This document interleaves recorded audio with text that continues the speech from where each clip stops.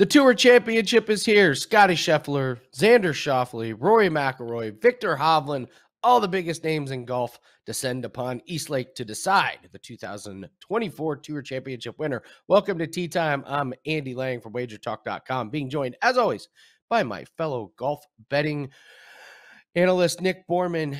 Nick, we got to start talking about the course right off the bat, Eastlake Golf Club, and this is just not going to be the same Eastlake Golf Club that we've seen in years past, and you got to kind of realize it. I don't know how much it's going to affect the handicapping, but we'll discuss that. So it's going to play at a par 71 at 7,490 yards, roughly. This course was completely redesigned. I found it interesting that they said we went backwards to look forward. We went back to the kind of 1949 style of the course to make some of the changes. For me, the biggest things are the ones you're not really going to be able to see. It's just the grass. The grass in the fairways are going to be different. It's probably going to cause the ball to roll more, which means you could have longer drives, or you could have some more runoff into the rough. The greens are going to putt probably a little bit different. They said they wanted to make them faster, so we could see some different pace on these greens. I wonder how guys like Xander Schauffele and Viktor Hovland from last year, I wonder how they're going to react to this kind of new style of course. We've changed one par 4. We've added about 60 yards, made that a par 5. Some of the greens that they redid are just bigger now, so you're probably going to see a little bit tick up in greens and regulation, but it does not mean it's going to mean more birdie opportunities. There's going to be some really big greens where, yeah, technically you may hit it, but you may have a really, really long putt just to try and lag it up there. It's going to be hot, very hot down there. So what's your take on this new course here, Nick? I mean, we're all kind of guessing if it affects guys or if it doesn't. What's your take? Yeah, I mean, that's really all we are doing. And listen, you have to use something as kind of your starting point. So historically speaking, looking at results of past performances at Eastlake, I still think is important. A lot of the holes, while bunkers have been moved, trees have been removed, greens obviously resurfaced and undulations and stuff reworked. The overall layout to the eye, the way the whole turns and shapes still is there for the most part. So there's a comfortability level, I think, that still exists for guys like you mentioned, Xander, who's never finished worse than 7th here in 7 starts. So you expect that he'll still feel comfortable, but the putting greens will cause him a little bit more trouble than in the past. He's not going to know every little break and nuance like he used to, and that does help level the playing field. In fact, Andy, last week, if you recall, when we were talking about the BMW, one of the things I mentioned about the new course that they played last week was that unknown putting surfaces tend to help the poor putter. And the result of the tournament was exactly that. Keegan Bradley lost minus 1.69 strokes putting last week and won. That's how good he was tee to green. And I think it's true again this week where, yeah, if you make a lot of putts and you're hitting the ball well, you're probably going to win. But you can probably hide some poor putting just if you're really good tee to green this week, just because people are going to, the comfortable knowing exactly every little break and where to put every single ball is not going to be there for these guys. So I do think it helps a little bit to level the playing field there. The starting strokes obviously is a huge factor when it comes to finishes, and a guy like Xander starting off second place and, so much ahead of the field on everybody else. It can be hard to catch. Same with Scottie, obviously. So, but I do think, tee to green historically has been the kind of metric to pay attention to at Eastlake. I see no reason to think that's not going to be important again this week. We talked, the overall length of the course is pretty long, just shy of 7,500 yards, par 71 now, as you mentioned, that par 4 converted into a par 5, 60 extra yards. So a little unknown, I guess maybe not as 100% confident in past results to dictate future results this week, but I do think it's still an important metric. And guys that have played well here in the past, there should still be a decent correlation. You just might not see them sink as many putts around the 72 holes that are playing this week. But last thing I'll mention, off the course, you talked about the weather. Yeah, very Atlanta-like this week, hot, humid, small chance of thunderstorms any given afternoon. But even if there's a delay, there's only 30 people in the field, so it won't really throw off the schedule. But when betting this week and you're looking at outrights, and I'm waiting for leaderboard markets to come out, just remember you can bet both with starting strokes and without. Obviously, with starting strokes kind of limits your ability to predict the winner, and your odds are going to be very, very low. Last year, I was able to cash the without starting strokes number on Xander, who's now cashed that bet twice. He's won without starting strokes. So keep that in mind this weekend. Oddly enough, that market, you're betting to win. You could actually have a dead heat rule tie in that situation too, because they're not going to play off if those guys aren't winning the tournament. So keep that in mind as well. But I am looking forward to this final week. I can't believe there's a little tear, Andy. The season's over. But for us crazy golf bettors, that just means 1 week off, and then we're right back into it, and that's the season break. Yeah, the Sanderson farm isn't going to break down itself. So we'll be here. We'll be here for these fall tournaments. Yeah. So just a couple quick little tips on some of the betting things. Nick mentioned you got to understand the betting markets. If you're betting outright winners, does that include the strokes or does that not include the strokes? When you're looking at the round finishing position, like you're looking at some of these numbers on top 20. Including ties. And I was looking at some of these guys and I was like, wow, that's a really good price on top 20. There's only 30 guys in the field. And I was like, oh yeah, but that guy's like starting 6 shots back from the leaders, So I'll just read the strokes here real quick here. So Scottie Scheffler is going to start 10 under. Xander's at 8 under. Hideki's at 7 under. Keegan Bradley's at 6 under. Keegan Bradley's going to start at 6 under, Nick. Unbelievable. He jumps Ludvig Aberg. He's going to start 5 under. At 4 under, you've got your Rory McIlroy, Colin Morikawa, Wyndham Clark, Sam Burns, and Patrick Cantlay. I mean, seriously, outside of Sam Burns, could we just call that the disappointing group? Like the letdown group? I mean, Rory McIlroy, Colin Morikawa, like Patrick Cantlay. Man, that's a rough group. Yeah, they're going to bring Burns down. That's exactly right.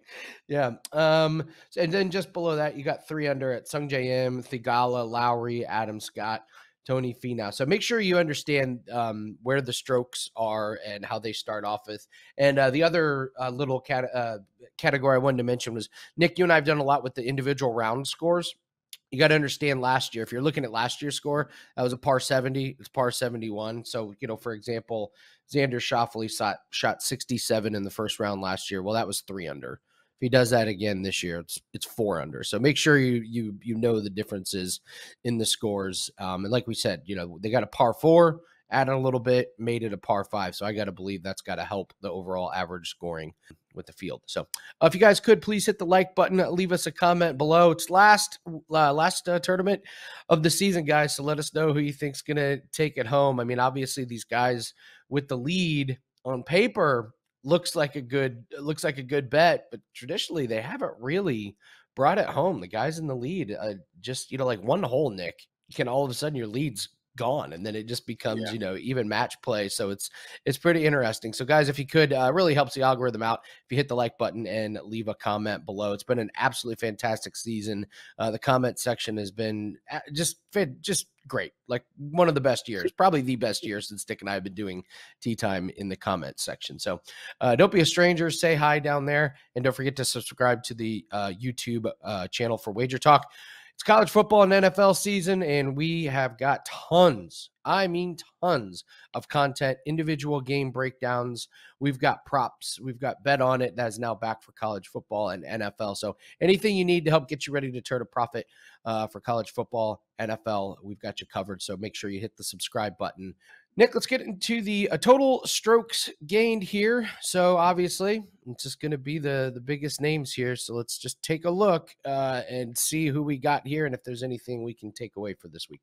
Yeah, I mean, this was pretty much copy and paste from last week, but not a lot of changes in the 12-month window of starting strokes. And again, no surprises. You can see who's way out in front. Scottie and Xander are just so much better than the rest of the field as far as their long-term, short-term, medium-term, whatever term you want to look at, play with those guys. So pretty impressive. And the rest of the list here, nothing sticks out crazily. The one absence name on here is the guy starting in 4th position at 600. Keegan, who made the cut, made the field on the number at 50 last week, but now is in the 4th position after that win. So he doesn't fall into the top 10 over the last 12 months, as everybody else you can see in the top 5 does. You got Scottie at 10, Xander at 8, Ludvig at 5, Hideki at 7. But Keegan is there at 6. He's just not on this graphic because of that. I guess I could have put him in the notables. But even in the short term, even in the strokes gained last 3 months, he's not in the top 10. But golf is a fickle sport. On Tuesday, there was a pro-am leading up to last week. I don't know if you saw that interview from Keegan. They're asking him, like, how'd all of a sudden you get hot? He's like, I figured something out. Basically, on Tuesday in the program, I shot 62. I figured it out, and he stuck through it. That just sounds like the rest of us when we're golfing. You make one good hole, and you're like, I just figured it out, and then you immediately suck the next hole. But he carried it on, and he carried it all the way through the tournament. So good for him. But not a lot of surprises here. You got a guy. I guess I don't know what to make of Hideki Matsuyama withdrawing last week. There's a part of me that wants to believe that he's not injured at all, because that's what I'm hoping for. He's played so well short term. I know he's had back injury, so there's always that realization that maybe indeed it is. But he had nothing to lose or nothing to gain last week. He wasn't going to catch Scottie or Xander, and as he did, he withdrew and he didn't lose any position. So I kind of wonder if he figured that out and was like, you know what?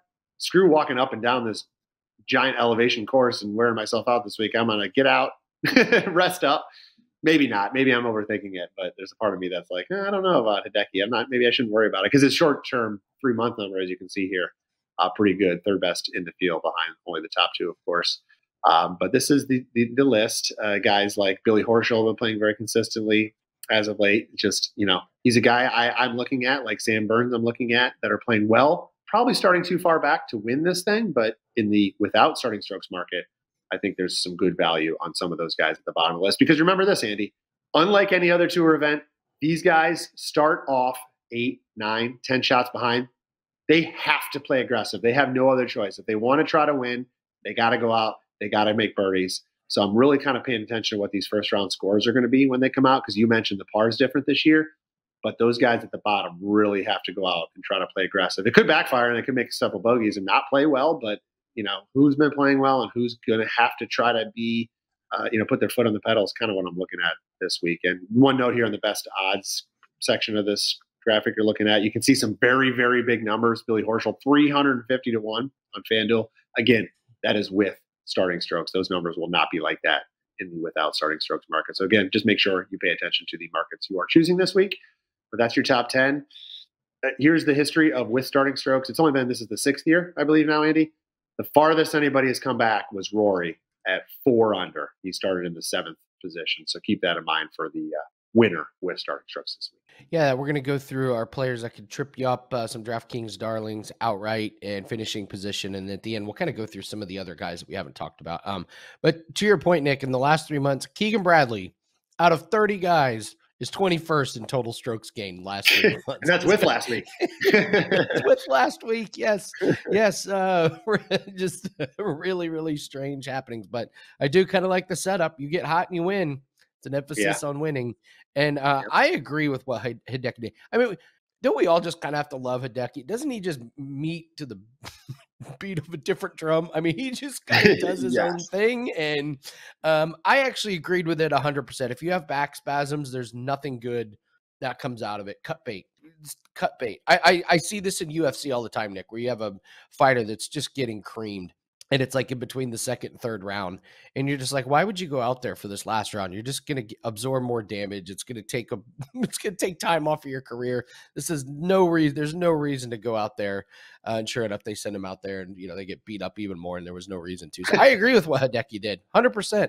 Nothing to lose, nothing to gain. Why push it if you got back spasms? Just move on to next week. So, all right, let's move to players that can trip you up. I only have one this week because we only got 30 guys and I got to aim high. So this week, Nick, I think it's Xander Schauffele. I think Xander's going to be the guy. I think Xander's going to be the guy that trips you up. Let me tell just a quick little story. As soon as I was reading about all the changes to East Lake, this story popped up in my head. So there's a little bar and grill right down the street, kind of a dive bar, and they had the most incredible wings. They made them this hot, yet sweet. They would fry them and then they would grill them. It took like 40 minutes to make these wings, and they were fantastic. I would go in every Thursday and get these wings. They got a new chef, new cook. The recipe didn't change, but I went in one week and the wings were a little different. Not a lot different, a little different. I could taste it. And I was like, why are these wings different? Oh, we got a new cook. I think I used to go every Thursday because I loved it. I had my routine. I knew what to expect. And ever since those changed, I've been there a couple times in the last like 6 months. I think these greens are going to throw somebody off, and Schauffele to me is the prime candidate. This is new grass. This is a new texture. This is a new way to read these greens. They have said they want these greens to be a lot faster. And if Xander loves this place, as you said, his worst finish here is 7th, and that was in 2018. He absolutely loved this place. If you tweak just a couple things and it puts people out of their comfort zone, I think that's the opportunity for some of these guys who are, like you said, are going to play super aggressive. There's no laying up in this tournament.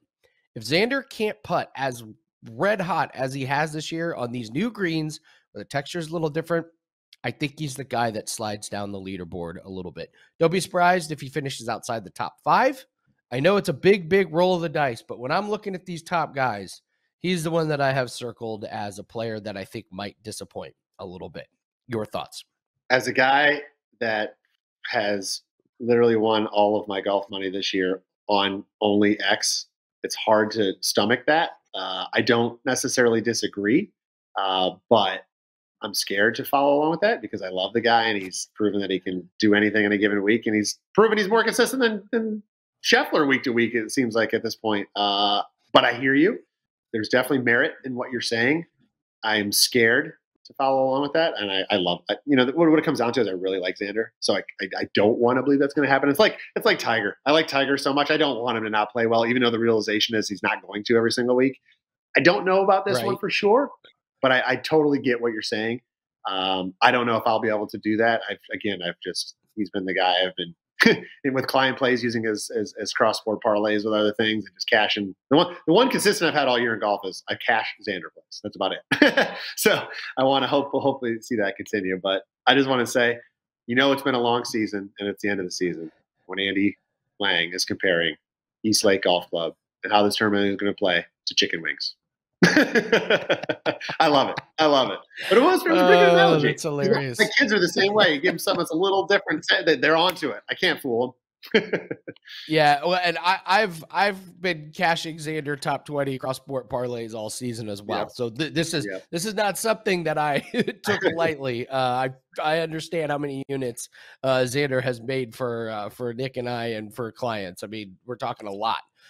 So that hurts me to fade him, but I just when you're that comfortable with something for that long and something changes, I think and it, Nick, these golfers routine. So now that being said, he could go out and win it. Last time Scottie Scheffler didn't have a great finish. He finished 41st. What was at the U.S. Open? He came back and he won the next tournament. So I know he looked a little out of sorts last week, but again, kind of Scheffler. He was another one like Matsuyama. What was he gonna gain or lose? What was the motivation for him to play awesome last week? Probably not too much. We'll talk about him a little bit later. All right, let's get into Nick. Let's do a outright winner without starting stroke. So make sure we explain this market one more time. Why? Because it's too important to not understand. And who do you have circled in this category? Yeah, I'm going without starting strokes here because it lets everybody in the field actually have a chance to be bettable this week. So this is, what's kind of hard about this is you can't look at the leaderboard at any given point in the week and understand really where you sit for this bet because they don't on the PGA Tour.com app or whatever. There's going to be no leaderboard that shows without starting strokes. So you're always going to be having to do a little bit of math. I've done that the last few years. I kind of always keep scratching my head and being frustrated with it. I'm like, wait. Xander, I bet him he's up there good. But wait, if I subtract this and carry the Y and take my shoes off and add the toes, I'm trailing by 5. Okay. So keep this in mind. You will have to do some math to figure out where these guys are at any given point. But without starting strokes, everybody's starting to even. All that matters is your 72-hole aggregate score. And who I like this week is a guy that's been playing red hot in the playoffs. Xander's been very, very good. Sam Burns has been just as good. And a lot of it's because of his putter. Full transparency, I haven't bet on Burns in a while. Clearly, that's been a mistake. Tied for 5th at FedEx St. Jude, tied for 2nd. Last week, he posted that 7 under final round. I mean, he at one point, the way that course firmed up and started playing very difficult on Sunday, he was in the clubhouse at, I think it was 11 under. I remember even the announcers kept talking about, man, Burns in the clubhouse at that number, it's kind of looking pretty good. So kudos to him for getting out there and doing that. But he's been playing very, very good. His putter, Andy, ridiculous, right? So last week he gained plus 1.89 strokes gained putting each round. 2 weeks ago, plus 1.8. Going back a little further, Burns has gained more than 28 strokes on the field, on the greens, in just his last 6 starts. That's remarkably hot with the putter. The concern, of course, is the putter is fickle. At any given time, it can just be cold as ice. So that is something that could happen here. But at the same point, the putter is always the great equalizer, and it can keep even a mediocre player or ball striker or whatever that week in the mix. I'm hoping his putter can continue. That's really what this is premised on. The greens are new this year. Burns has been comfortable around Eastlake, though, as well. He's gained nearly 14 strokes putting over the last 3 years combined here at this golf course. Again, will that hold up or matter because of the new surfaces? I don't know, but I did want at least want to mention it. And finally, we talked about the situation with the starting strokes. So even though we're betting in the market without starting strokes, the reality is the guys are still playing the tournament with starting strokes. So they have to do something, right? So he's starting 6 strokes back, and for everybody else or more. So the strategy is simple. You got to get out there. You got to play aggressive. You got to make up ground. So nobody is better at Burns. If you look at his scorecards from last week, the guy makes birdies in bunches. He also makes a few bogeys because he plays a little aggressive. He ranks number 1 on tour in birdie conversion. That's hitting the green and actually making the putt when you do hit the green. And then he's number 2 in birdie average because, again, he's just a little bit more aggressive. He goes after flags, and he's going to have to play this week. So the tournament's kind of setting up for him to play into what he normally does. And his putter's been so red hot. I just think I believe we're going to see this guy continue to make birdies and bunches once again this week. I'm just hoping that the bogeys are not as fruitful as the birdies are. And again, without starting strokes, I think Sam Burns can make a pretty good run this week for 72-hole low score. So I like Sam Burns. He's 20-1 right now in the without starting strokes market. Love it. Yeah, he's been absolutely on fire with that putter. Number 1 recently has been Burns putting. Number 2, Schauffele. So yeah, you get a hot putter. Great time of year to get a hot putter there for Sam Burns. For sure. Yeah. Let's take a look at some DraftKings darlings. Only 30 guys in the field, so not too easy to come up with a crazy lineup. By the way, fun fact, Nick, I did my DraftKings darlings last week, and then I looked, and the lineup I picked was the most popular lineup on DraftKings. So you're welcome. That means everybody's listening and following along with you. That's what it is. Yes, everyone's putting in the lineup that I told them to. All right, DraftKings darlings. We're going back to him. Taylor Pendrith. He's only 6,500.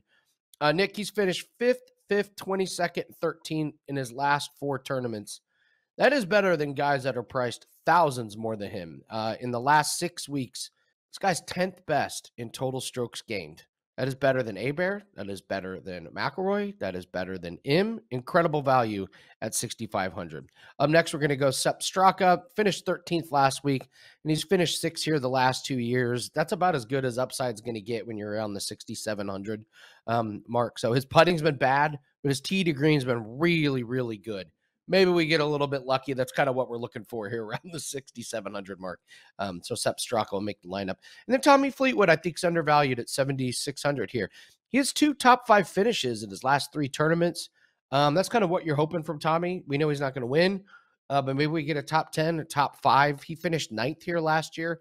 And at this price, he's worth a flyer for sure. So full DraftKings lineup will be available on the free digital download over at wagertalk.com. And Nick, I got to ask you, Taylor Pendrith or Colin Morikawa this week? Who you got? Oh my goodness. Asked me a month ago, I'd say Colin because he was playing very, very steadily. But the problem with Colin is even if he hits the ball great, tee to green, he's not good on the greens, man. And to win anything and to bet a guy, because usually his price is obviously top 5, right? So you can't make the putt and you're priced at that point. It just goes to value. So I would agree with you that Pendrith probably has better value this week. Yeah, sorry, Colin.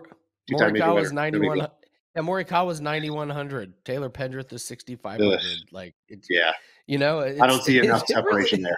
No, absolutely not. So I just thought that one was kind of interesting here. So, all right, let's take a look at a top 20 finishing position. Nick, who do you have for us? So this one's actually going with top 10 this week because the 20 market is obviously top very 10. You're right.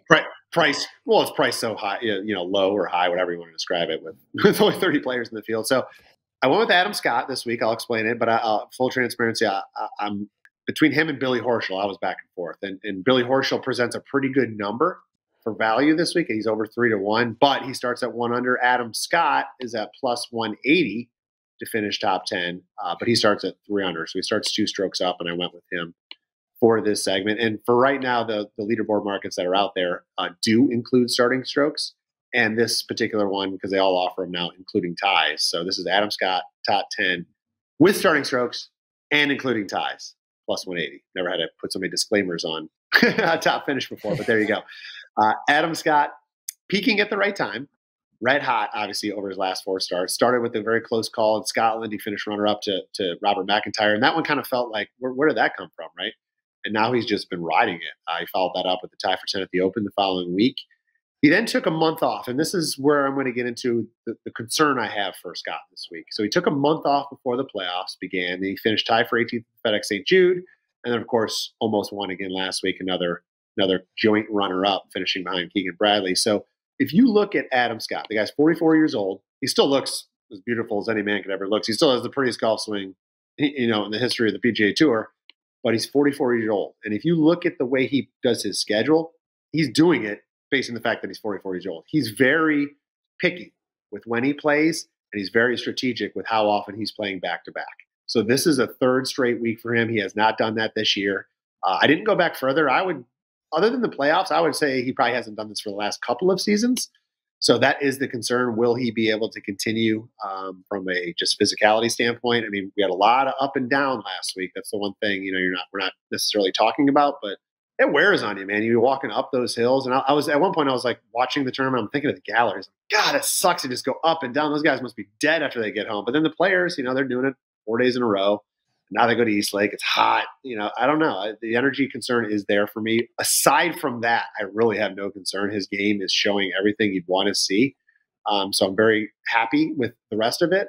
His tee to green numbers have been very good. He ranks 11th in this field over the last 3 months at tee to green, and he ranks 9th with the putter in the last 3 months as well. So getting him up into the top 10 and getting plus 180 where he's falling kind of in the strokes gain data makes some sense. Over his last 5 starts, Scott has gained nearly 16 strokes with his putter. So just another guy that's just rolling the putter very, very well. So again, aside from his age and this being his 3rd straight start, I can't see any other reason he won't contend again this week. So I'm going to hope the physio, that's helping him or whatever is going to do everything they can to get his body ready. But assuming that won't be a factor this week, I think he can contend. I think we can get a top 10 out of him. Plus 180, I think, is pretty good, including ties, remember.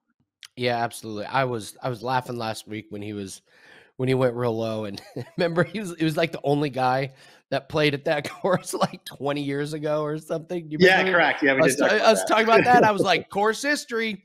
There you go. He's familiar with the course. He's going out low.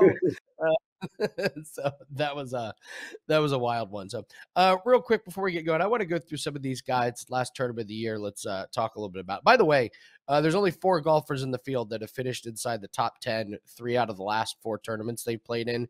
Scheffler and Schauffele, those are the easy ones. But Billy Horschel is one of them, and so is Adam Scott. So if you're looking, that's why they were my 2 I struggled with. Yeah, recent form, it's amazing. Just the wily veterans, man, coming alive at the right time. So, Scheffler, what do you expect? Can he get it home this week? Here's the thing: he's been in this position each of the last 2 years, right? You think he's going to learn, he's going to figure it out. If there's ever a year that he's going to close the deal, this has got to be it. So I don't know. You make a great point about last week. Did he really care? I mean, he started off okay, and then he kind of stumbled a little bit in the second round, and it almost seemed like from there it was just like 72, 73, 75, whatever. Who cares? He wasn't changing his position. So I'm not putting any stock into that. I want to believe his past history from the last 2 years and losing this twice might. The 3rd time's a charm, isn't that a saying? I think he might close the door this year. I don't want to bet it because there's no value, but I think he might do it this year. Yeah. Matsuyama, we touched on him. We're not worried about him this week. Ludvig Aberg. Yep. I actually threw a little money on Cantlay over Aberg. Cantlay actually played pretty decent, and then every time they cut to Aberg, he's making a 60-foot chip, a 50-foot putt. Like he hits it in the water and then hits a miracle shot. Aberg is now the guy that I am not allowed to bet on or against. If I bet on him, he will suck. He will be absolutely terrible. If I bet against him, he will be like primetime Tiger He'll be making for those that 50-foot week. eagle putts. Yeah. I mean, I guess that's just kind of what you get with a young golfer, right? You're just going to get Yeah. inconsistencies. You're going to get a lot of ups and downs. Yeah. First time playing here. What do you think? What do we make of Aberg? It's hard to trust a first timer. It's hard to trust him. His fourth round scoring average has been horrific this year. Aside from the Masters, it's really been downhill since then. And they talked about that last week. I think the maturity level on when to hit a shot and where to play the shot isn't quite there yet. And his overall short game, even though he did hole out a couple times and make some long putts, overall it's not that good considering or compared to most of the field hitters in this field. So you got all three of those things kind of add together to say, great job getting here in your sophomore season. And I'm expecting, honestly, a lot of good things from him in years to come. This is probably just a little too early for him to really kind of get in the mix on Sunday, even though he is starting, obviously, at a pretty good point. I think he's, fifth? So he's starting at 5 under. It's pretty solid to start, but I really don't believe that he's going to be able to kind of keep up with the rest of the field this week, just with those. And if he does, he probably falls backwards on Sunday because that's just proven to be what he's been doing this year. McIlroy or Cantlay show you anything that makes you want to think they have any signs of life this week? Do they have a pulse? McIlroy, it's so hard. The guy's won 3 of these things because he comes here and he did win from 4 under before. So, but I'm seeing nothing from him. I mean, I guess he finished 5 under, posted a couple whatever rounds. It was even on TV. I don't remember even watching him. You know what I mean? He really wasn't even there. So I don't know. Not Rory, I'm going to say no, just purely because of the price. Cantlay, what's crazy about Cantlay is as I'm doing the strokes gain graphics, he keeps every time I'm expecting him to drop down because we're not talking about him. Yet he's still there in the top 4 or 5. And actually, if you go back and look at his 5 most recent starts, he just simply hasn't been playing a lot. I think that's why we're kind of not talking about him. Since the U.S. Open, he's played 5 times. I mean, all of them were top 25s. His worst finish was a top 25. He's got 2 top 10s, 2 other top 13s. So he's actually playing pretty consistent. He's just not making any real noise, and he's not playing enough. So he's been forgotten about. So I kind of don't have a great beat on him because I simply don't know either. He is a past winner, FedEx Cup winner. I wouldn't want to bet him because he is, like what you said, Aberg was to you. Cantlay has been my my kryptonite for 5 years. Kryptonite. I cannot get it right or wrong, so I will not be betting him, but I really don't have a good read on him. Yeah, I thought he played pretty good last week. I was following him because I had a little money on him, and I was like, I can't really knock him. He played pretty decent. Couple dumb moves. He had a water ball. What was it on 17? I think in the final round that really derailed him. He finished 13th. But if that one hits the green, he ends up with a really, really good finish. So, Viktor Hovland, year to forget for Hovland. I kind of feel like this is a guy I don't trust moving forward. I mean, like for the next couple of years. This is if I got one guy that I'm kind of looking at in this big one, that I'm like, this guy's play around the green's been absolutely atrocious. It's been up and down, but mostly down. And I haven't seen anything that makes me want to believe that he's got I don't want to say the IQ, but just the mentality to try and fix it. So I'm completely out on Hovland. I agree. If you look at his numbers from last year, like the thing about Hovland, you kind of compare him to Morikawa. Like his ball striking is generally pretty good.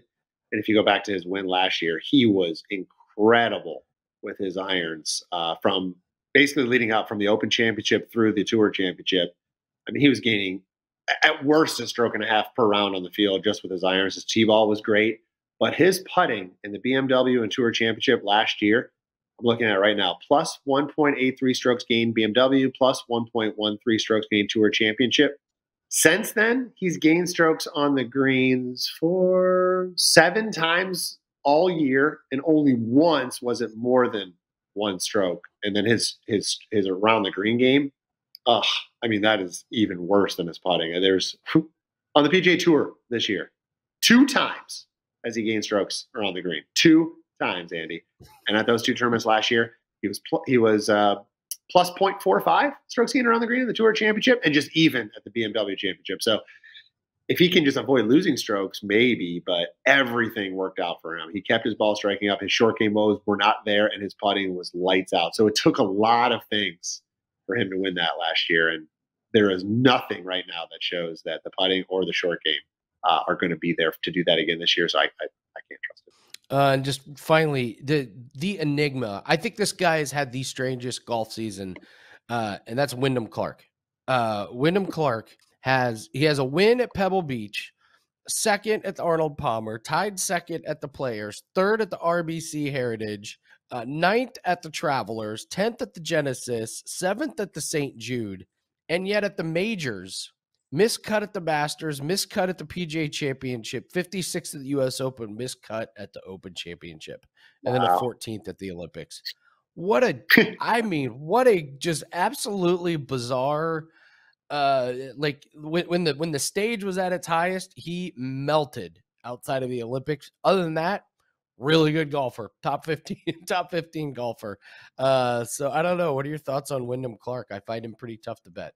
He is. He's very up and down. I would safely say if the Pebble Beach Pro-Am doesn't get cut to 54 holes, he probably doesn't have a win this year. It might, is probably in a completely different position or talked about differently than he was. Then he had that back-to-back runner-up finished with Scottie. So you're like, all right, maybe this is the next best golfer in the world right now, right? And then, as you said, from there, it was just cut, 31st, 47th, cut third, cut 56th. Like, it just made no sense. His strength is his length. So, the rest of his game is okay, and he can rely on him getting, that distance off the tee to help him quite a bit. That's what it's going to come down to. But there's no reason to think that he's going to dethrone any of the guys that have been doing it week in and week out. It's just too inconsistent to bet. Yeah, him shooting 60 in that third round of the Pebble Beach Pro-Am is one of the most amazing, insane rounds of the year. It truly is. Andy, remember what I just said was Hovland's best putting performances last year was the plus 1.8 and plus 1. The AT&T Pebble Beach Pro-Am for Wyndham Clark, plus 3.59 strokes gained putting per round. The guy gained 11 and a half strokes gained putting in 3 rounds to win that thing, and still didn't win like huge. Yeah, one because the rest of the guys were having to go out. I don't think I've seen a putting performance of plus 3.59 in a tournament before. I honestly don't. That's pretty amazing. Pretty amazing. So, all right, guys, that's going to do it for us. Nick, tell everyone what you have up at wagertalk.com this week. Yeah, we got the Tour Championship tournament pack up and available on my page at Wager Talk, so you can grab that right now. And then we have the Premier League full season package still available. You can get that on my page at Wager Talk. Been 2 weeks into the season, so you haven't missed much. But man, 6-1 start, 21 units gained already, so couldn't ask for a better start there. And we have the final third of the MLS season plus playoffs as that has returned, so you can check out a 30-day package for $99 for all MLS plays as well available on my page, and that's what's going on right now. Love it. I've got college football team total that is up. We were 13-4 last year in those. Number 1 winning percentage, number 1 in ROI in college football. We only did 1 play a week. That was all I needed to go 13-4 in the college football season. So U.S. Open plays are off and running. We're up plus 139 units, all sports. So we're having the absolute dream year. Encourage everyone to check out all the plays at wt.buzz/AL and jump on board that college football play. All right, guys, thanks so much for joining us. Been a great season, and we will be doing golf content throughout the fall. I know it's big football season, but Nick and I are diehardos, man. So for all you fellow golf diehardos that know how much value there is in betting golf throughout the year, we'll be here for you. So hope to join us. Don't forget to the like button, leave us a comment, subscribe to the channel. Good luck on your plays, and we will see everyone next episode on Tee Time.